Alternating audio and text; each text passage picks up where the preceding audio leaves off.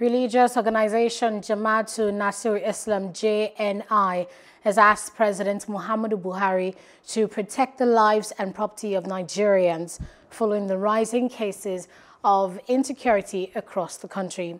JNI's Secretary General Dr. Khalid Aliyu said this in Kaduna on Sunday.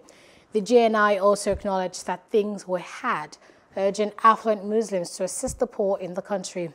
Aliyu also added that the Muslim community must pray for an improvement in Nigeria's economy and security.